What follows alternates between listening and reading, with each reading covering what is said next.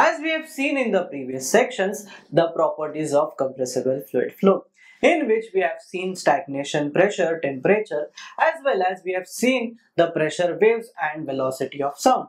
So let us study one more physical quantity which is really analogous to hydraulic jump, which is called as normal shocks.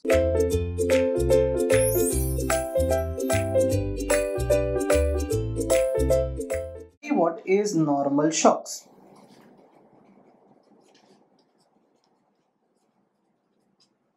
Now, normal shocks occur in a fluid which is compressible. Now, first of all, the criteria for normal shocks that we should have a compressible fluid.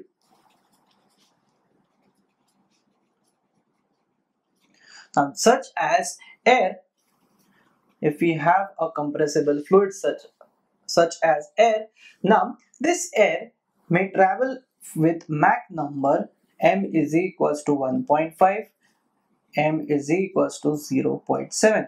Now, in this, when the Mach number is 1.5, the flow is specified as supersonic flow.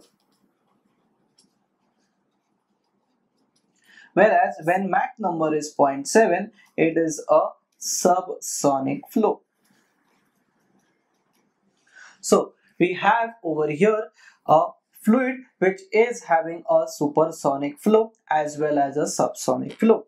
Now, the analogous quantity of normal shock in an incompressible fluid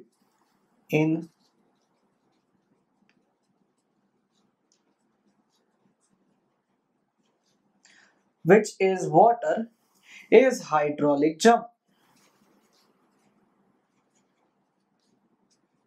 Now, we have previously studied what is hydraulic jump. Hydraulic jump is when it is compared with Froude number. If the Froude number is equals to 1.5 and the Froude number is equals to 0.7.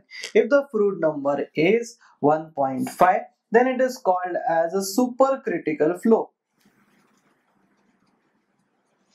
And this part is called as a subcritical flow.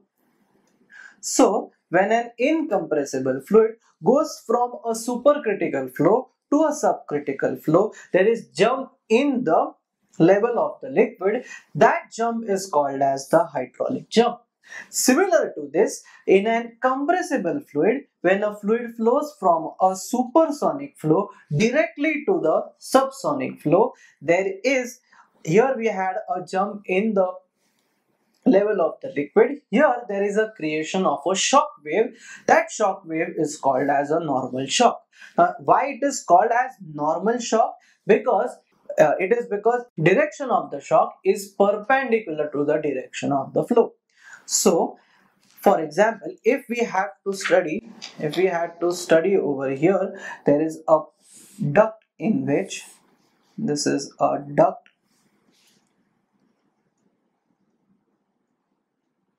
in which the fluid is flowing. This is the upstream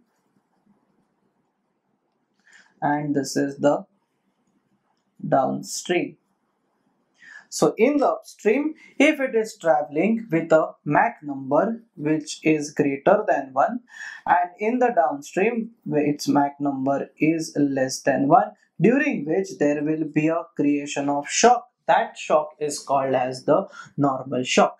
Now, during normal shock, a sound is also heard because the shock wave gets converted into a sound wave. Now, this normal shock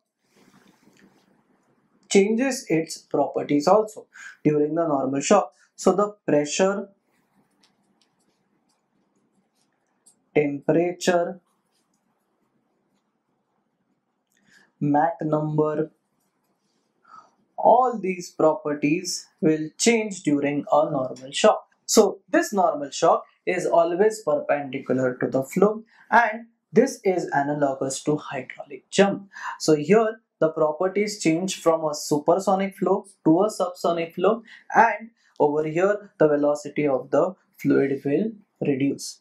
So, I hope you have understood what is actually a normal shock, how it is analogous to an hydraulic jump, and how the fluid properties such as pressure, temperature, and Mach number for a fluid changes. Thank you.